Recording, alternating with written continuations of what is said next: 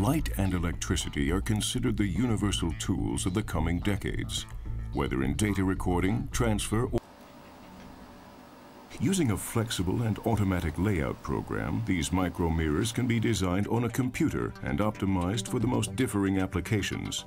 The computer data forms the basis for so-called masks, with which the designed structure can be transferred to a silicone chip, first through photolithography and finally through etching.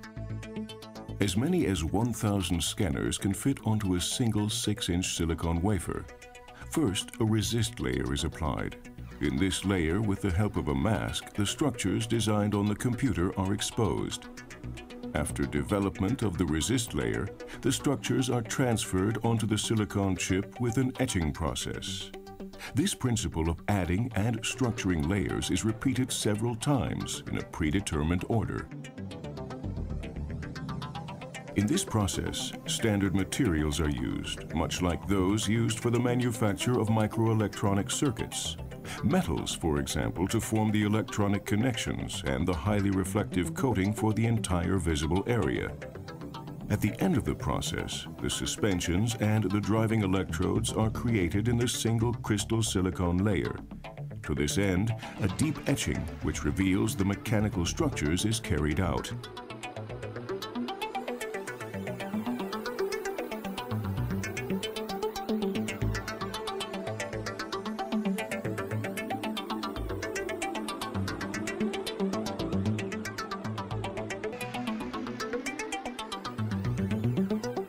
But the micromirror can oscillate in more than just one plane. The goal of the researchers was also to be able to deflect the laser beam in any possible direction. A gimbal suspension enables independent deflection of the mirror plate in the X and Y direction. Process, the individual chips are cut out of the completely processed silicone wafers.